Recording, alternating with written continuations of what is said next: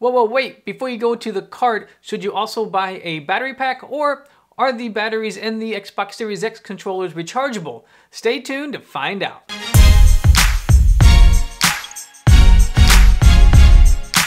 Welcome back everybody, my name is Wayne and thank you so much for being here. And if this is your first time here, I make videos just like this one to simplify your gaming experience.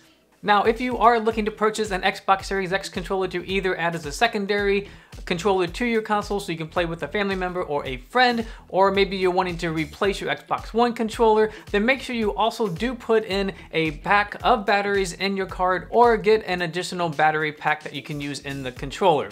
Now, apparently this was actually a pretty discussed thing in the internal development department of Microsoft, and it looks like what it finally came down to was that the batteries will not be built-in rechargeable batteries like you can find in the Elite 2 controller or a PS4 DualShock controllers or even the PS5 at this point.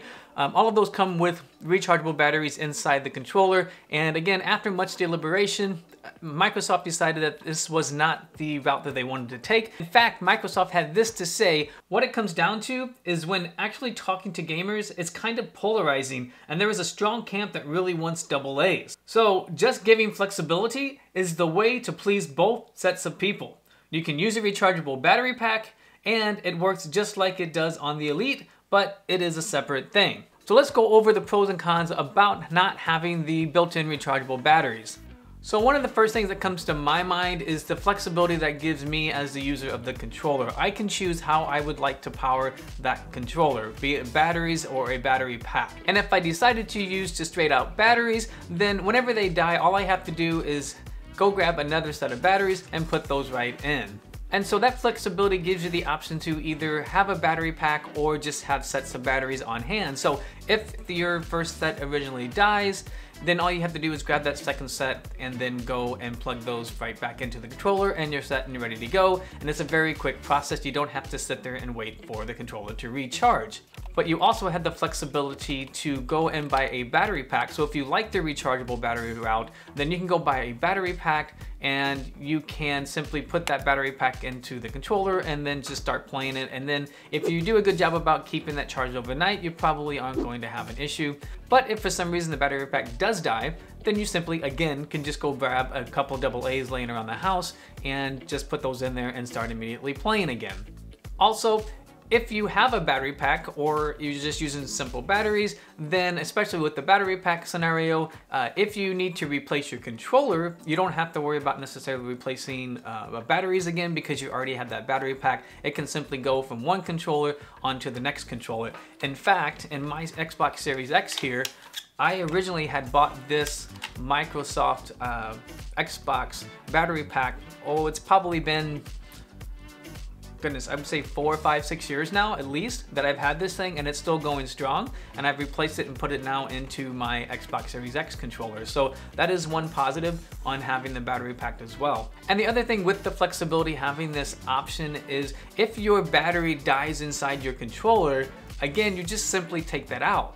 So your controller technically could live on for quite a while as long as you are taking care of your controller. Whereas in the PS4 and 5 controllers with the batteries being built in, it's not as simple as, you know, just replacing the battery. You have to, in most cases, you're probably going to have to go ahead and replace the whole controller rather than just replacing a couple sets of batteries. So now that we've talked about the pros here, let's go ahead and talk about the cons and go over a few of those. Talk about maybe why not having rechargeable batteries could be a bad thing.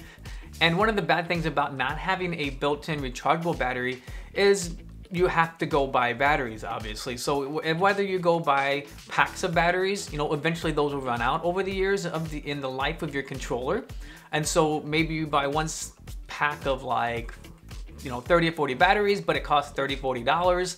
Well, so then you're technically adding that cost on top of the controller, and then as the life goes on, you're continually add costs to your controller, whereas the PS5 controller may be kind of a hefty $75 right now, but you know, it's going to last, it's going to be $75 until the life of the controller is over with. You know, or again, if you are adding a battery pack and you add that to the cost of your Xbox controller, which is $60 plus around a $20 price tag for a battery pack, now you're at an $80 controller, which technically is $5 more than the PS5. And so with that flexibility in your controller comes a little bit of give and take, where the controller may be a lower price because they're not putting the rechargeable battery in there, but you're also probably over the life of the controller going to end up spending more in that case. And you know, if you are using regular batteries, let's just say, I know plenty of times in my case, I ran out of batteries or I forgot where I placed the batteries. So here I am rummaging through my house, trying to figure out where the batteries are. And sometimes I don't have them. Well, in that case, if I don't have a rechargeable battery and I don't have any batteries in my house, the only way that I can play would be to plug in my controller batteries or not. Now, that may not be a big deal to you, but some folks, it may be a downside, especially if you sit further away than the cord can reach. So that's kind of a quick overview of the pros and cons of not having the built-in rechargeable batteries like the PlayStation controllers do. And before we move on to the next part of this video, I'd like to know, what side of the fence are you on? Are you on the built-in batteries in my controller side of the fence, or are you on the side of I like having the flexibility of using regular batteries in my controller? Now for me personally, I'm kind of on the I like the flexibility side, and had they just put in rechargeable batteries like they did on the Elite Series 2 controller, would I have cared? Nah, not really. It's not that big of a deal to me. In fact, as I showed you with here, I tend to use my rechargeable battery on my controller as well anyway, but it is nice to know that I can always fall back into putting some AA batteries into my controller.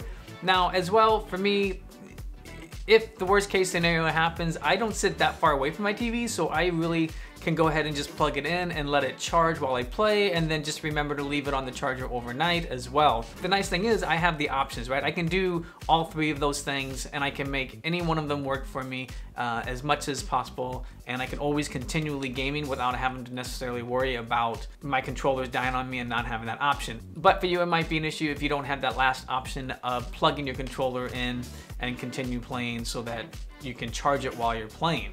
All right, guys, I hope you found this information valuable today. And if you are going to go ahead and buy yourself another Xbox Series X controller, go ahead and make sure you pick up a battery pack or some extra batteries, because they are not rechargeable like the PS5 controllers. And now, since you are getting a new Xbox Series X controller, then make sure you go ahead and check out the next video on the screen.